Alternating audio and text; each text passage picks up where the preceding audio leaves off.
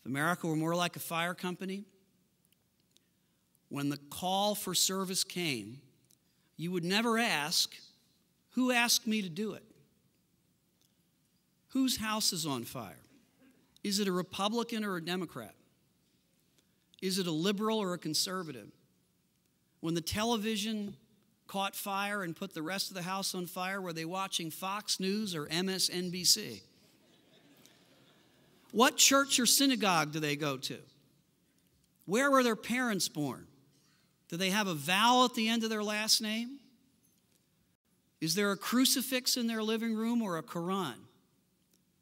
No one in the fire service ever asks that question. The only question you ever ask is, where is the fire? How quickly and safely can I get there? And what needs to be done when I get there? There's no priority that says you rescue the Catholics first or the Democrats last. I hope not. There's no pecking order that says, well, we're not going to get to her house in quite as often because we don't like the letter the editor she just wrote, maybe about us, in the newspaper last week. The only question firefighters ever ask is, what's the best I can do to achieve the best result?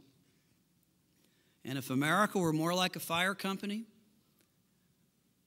instead of arguing about what kind of fire it was, or what kind of equipment we might use to bring to bear to the fire ground, or which lesson we learned in the training academy was the best one, instead of arguing all day about what to do about the fire, we'd actually put the fire out.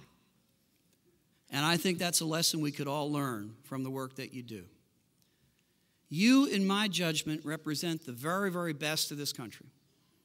Tonight in this room, there are people who worship on Friday or Saturday or Sunday or in their own way or not at all.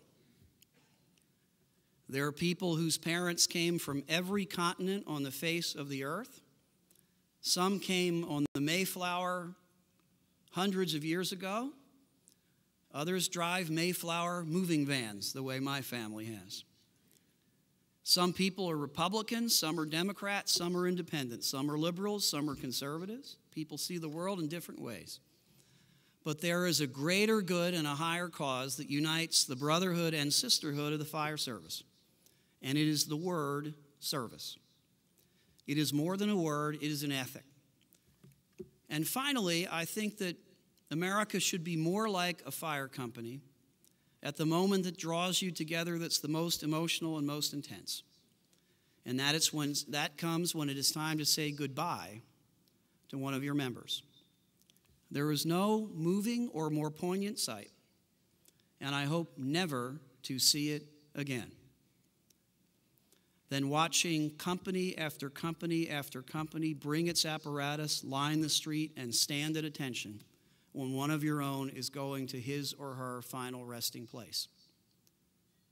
The same questions that never get asked in life never get asked in death. People show up, stand and stand tall and proud for those for whom they're saying goodbye. For too many Americans, we only put aside the petty and the divisive and the small things at the final moments of life, or when it's too late altogether. How many times have you heard people say, I just wish I'd been a little more respectful or kind to someone when he was alive? Well, thank God that firefighters have a very different ethic. You show respect for each other, love for your country, and service to your cause every single day in every single place. On behalf of all of us who are privileged to serve in the government of this great country at your invitation, let me extend my deepest thanks and deepest appreciation for your great service to our great country. May God bless you, and may we all gather here again next year. Thank you very much.